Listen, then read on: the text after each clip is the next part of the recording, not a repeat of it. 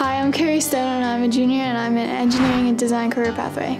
In engineering, I can combine my love for arts and math. Before anything is made, someone has to draw it out or design it, and that's our job in engineering. Trying to put what's 3D around us into 2D drawing on a piece of paper. As a freshman, I learned how to set up a house, like how thick the wall should be. We also learned how to basically create chess pieces and different things in AutoCAD by using the 3D module.